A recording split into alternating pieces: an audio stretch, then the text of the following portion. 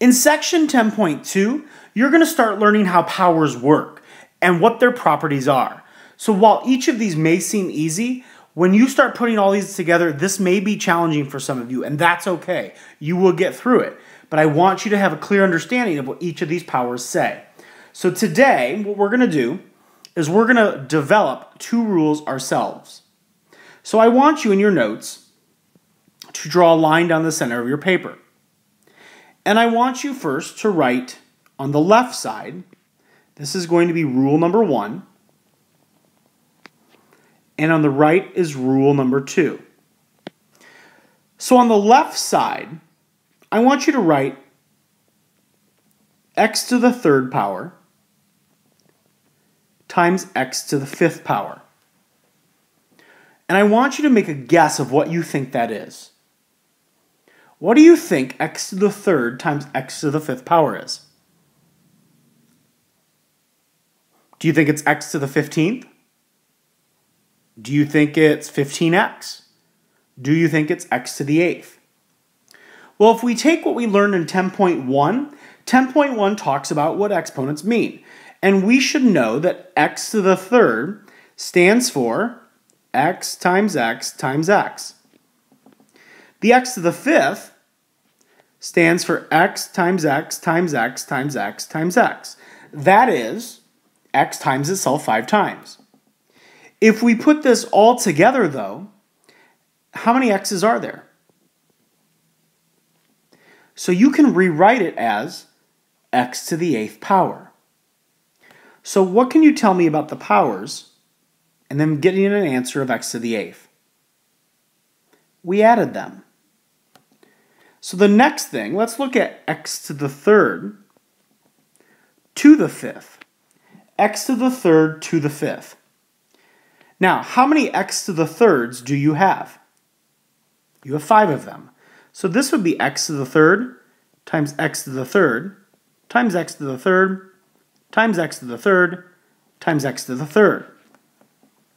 Now, if you wanted to, you could take each of these x to the 3rds and break them down into the 3 parts. So you could have 5 parts of 3.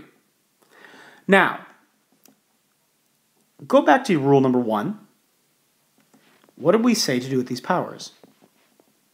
We added them. So what do you think you're going to do with all these powers? You're going to add them. So that gives you x to the 15th. So how do you go from this to this? X to the 3rd to the 5th to the 15th. We multiply. So that's your second rule. So let's go over our key ideas. All right, our first property says this. To multiply powers with the same base, add their exponents. So here's how it looks. In using numbers, we would say 4 to the 2nd power times 4 to the 3rd power equals 4 to the 2 plus 3, which gives me 4 to the 5th power. Now, if we write that as algebra, in algebra we could say this. A to the m times a to the n equals a to the m plus n, because we can add the powers together. Now notice that in here we have the same base. Here we have the same base. Make sure that you understand this only works when you have the same base. Our next property is called the powers of a power property. To find a power of a power, you multiply the exponents. So for example, in numbers, this would look like 4 to the 6th to the 3rd would equal 4 to the 6 times 3, which would give us 4 to the 18th power. Now, if we wrote that as algebraically or in algebra terms, that would show you that a to the m to the n would equal a to the mn, because you can multiply m times n, which will give you mn. Now, if you're taking the power of a product, which basically means you're doing this and this, you're using both of these together, to find the power of a product, find the power of each factor, and then multiply. So for example, in math terms, you could write 3 times 2 to the 5th power. Now you're going to think to yourself, well, I can take 3 times 2 and get 6 and 6 to the 5th power. Yes, you can. But what happens when one of those numbers is no longer a number, but a variable? And you'll get to that in some examples. So you can take 3 to the 5th power times 2 to the 5th power. In algebraic terms, it would look like this. AB to the m power would give you a to the m power and b to the m power. You take everything in the parentheses to that power. All right, let's start with some examples. Example 1a, we're going to simplify. 2 to the 4th power times 2 to the 5th power. That would give me 2 to the 9th power. Notice we have the same base. We add the powers. A big misconception is people are going to take 2 times 2 and get 4. That's not what you do. These are the base. The base remains the same. Now you could take 2 to the 9th power and actually take 2 times itself 9 times and get an actual value as well. B. Let's do 3 to the 2nd power to the 3rd power. In this case, we're going to multiply the two powers, which is 2 times 3. That will give us 3 to the 6th power. All right, the next example. X to the 3rd times x to the 7th. X to the 3rd times x to the 7th will give you what? It'd be x to the 10th. We add the powers because you have the same base. D. X to the 3rd to the 7th. We now have a power to a power, which means you multiply. So it would be x to the 21st power. E. -5 times, and then in parentheses, -5 to the 6th power. Do you have the same base? Yes, we do have a base of -5. If there's no power written, though, remember there's always a 1 there. So in this case, you'd have -5 to the 7th power. And notice I have parentheses around that -5. It's important that you have the parentheses there. All right, example 2, you're still going to simplify. So we're going to do 2x to the 4th times 3x to the 2nd. When you have multiple terms, like notice now you have coefficients of 2 and 3. These are just basic whole numbers. Now I'm going to show you the long way to do this, what this means. This really means 2 times x times x times x times x. That's 2x to the 4th power. Times 3 times x times x. You could then multiply the 2 and the 3 together and get 6. And then how many x's do you have there? You have 6. So this would become x to the 6th. So you would have 6x to the 6th power. Now to get there, all you do is take 2 times 3, put 6. You have the same base of an x. Therefore, 4 plus 2 is 6. B. 2xy to the 3rd times -3 x y to the 5th. The first thing we're going to do is you multiply every number that's the coefficient. So we can take 2 times 3, that gives us -6. But then you multiply your x's, the same base. What's x times x? You should notice that there are 1's here. So that would give you x squared. We add the powers. Y to the 3rd times y to the 3rd will give you y to the 8th. So my answer would be -6 x squared y to the 8th power. Example C. 2x to the 3rd power. Big mistake. This is a huge mistake. You do not take 2 times 3. This means that you are taking 2 to the third power and x to the third power. 2 to the third power is 8, and then x to the third power just stays there.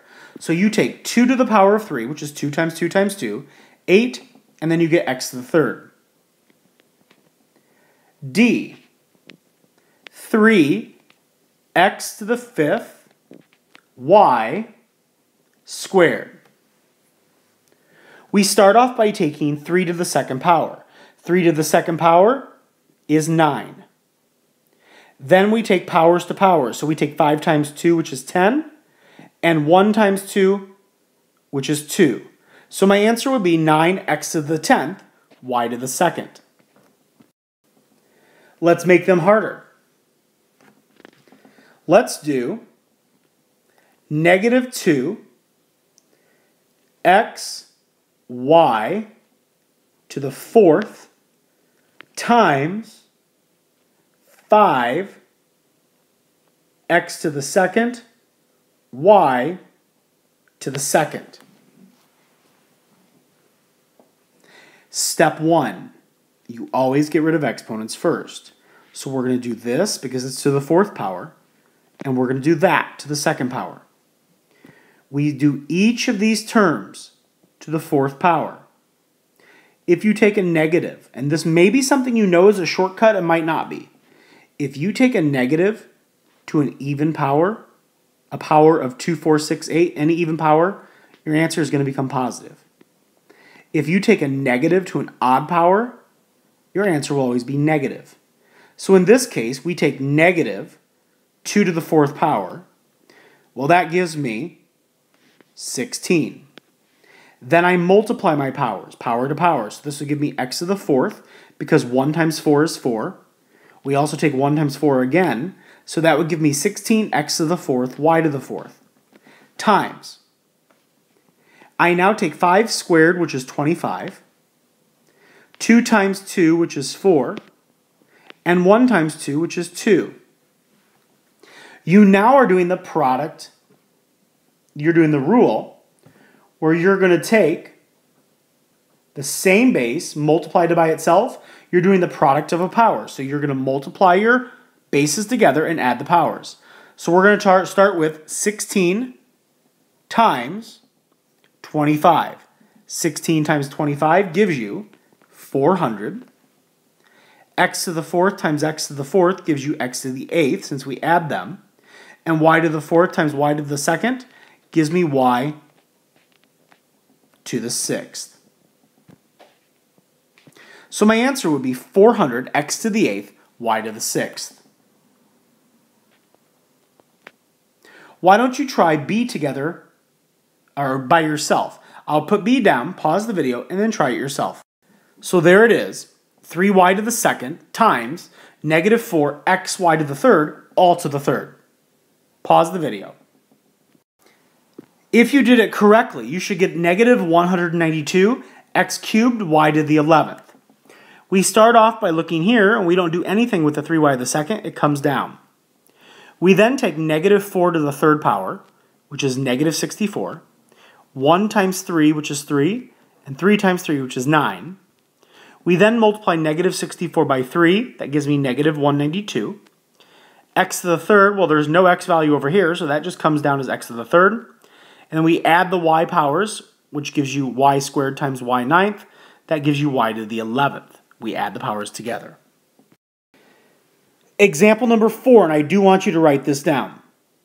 On the left side, you're given some information about details of a computer storage space. Here's the problem. A gigabyte of computer storage is 2 to the 30th power bytes. The details of a computer are shown on the left. How many bytes of total storage space does the computer have? Well, the first thing we're looking at is the total space. The total space of the computer is 64 gigabytes. Each gigabyte is 2 to the 30th bytes. So how many total bytes are there in a computer if each gigabyte has 2 to the 30th bytes? Well, you take 64 times 2 to the 30th. Here is the biggest mistake students make. They take 64 times 2. You cannot do that.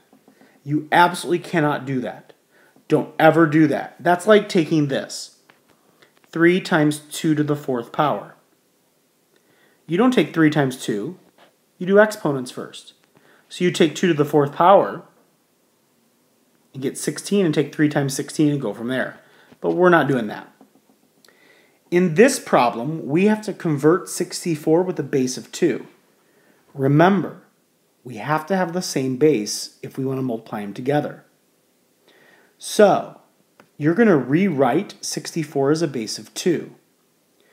2 to what power gives you 64? 2 to the power of what number gives you 64? If you take 2 to the power of 6, you get 64. Now we have the same base, which means we add the powers together. So, how many total bytes of storage does this have? We would have 2 to the 36, and we probably should label this bytes of storage space. And there's your answer.